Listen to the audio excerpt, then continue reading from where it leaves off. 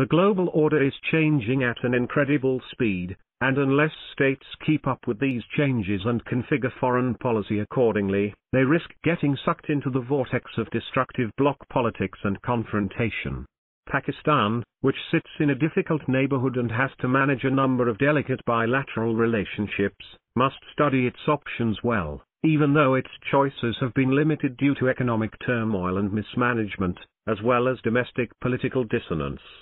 Speaking at an event in Islamabad on Friday, Prime Minister Shehbaz Sharif noted that the country's relations with friendly states had suffered over the past few years, and that he was making all-out efforts to mend ties.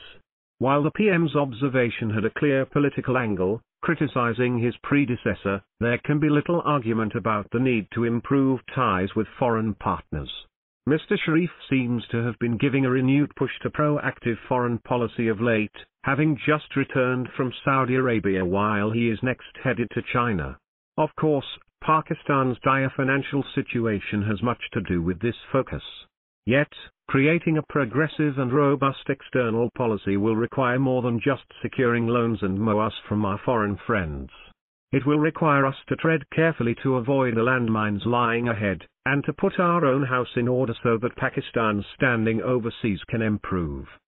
Pakistan must balance ties with a diverse collection of foreign partners, who often do not see eye to eye with each other, and many of whom expect this country to take sides when the going gets tough.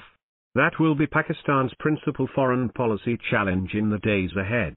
For example, the US has been a long-time partner of Pakistan, though the relationship has been more transactional than strategic.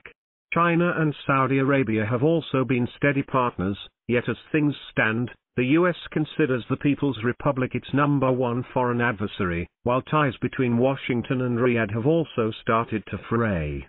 In such a scenario, will Pakistan be asked to pick sides? This is only one of the challenges that lie ahead. Pakistan's interests, defense, economic, strategic, must come first, while the elected leadership needs to formulate a sagacious and balanced foreign policy, implemented by professional diplomats, that is able to withstand the strong headwinds that are today shaking the global order. Published in Dawn, October 30, 2022.